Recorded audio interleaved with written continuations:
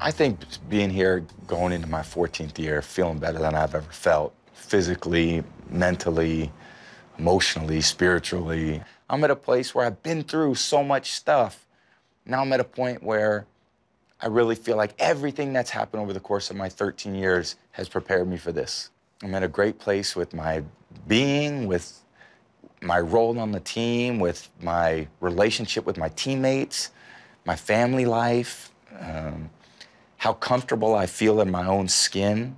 But do you find it to be a challenge, though, with the family and you're under a microscope?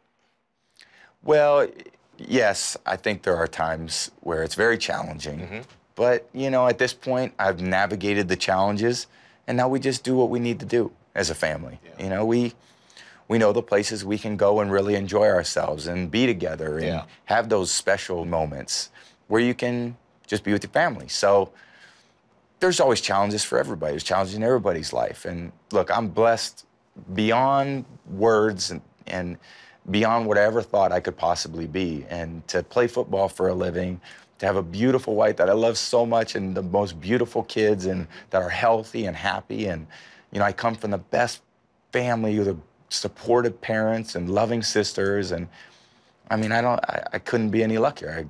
It's just, I'm very blessed. Well, you know, I appreciate you giving your best to us. And I'm just curious. Why don't you do one-on-one interviews? Because you don't come up very often. No, don't even put it on my back, because now you're going to have these guys flying me up to see you every week. Don't do that to me. I'm happy to do it with you. I appreciate it, man. We've known each other for a long time. We've known each other a long time. And, you know, you talk about you looked up and respected me, and I've always looked up and respected you.